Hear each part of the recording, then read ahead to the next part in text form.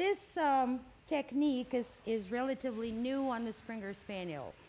Nowadays, show dogs or show handlers or show groomers of this breed are trying to make these feet look like a little tiny mini tennis balls. So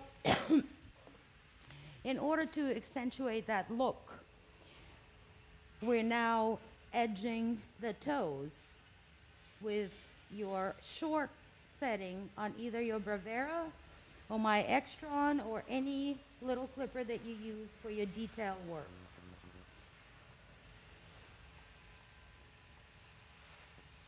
Just edging the bottom of your toes is the first step.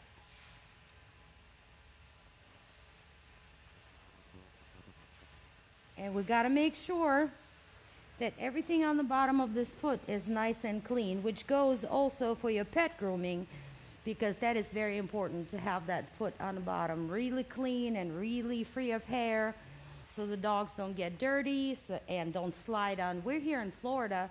Almost every household has tile floors or stone or rock floors. So if your dog has a lot of hair on the bottom of the feet, they're going to slide. So we're trying to get everything off the bottoms. I'm going to do the same.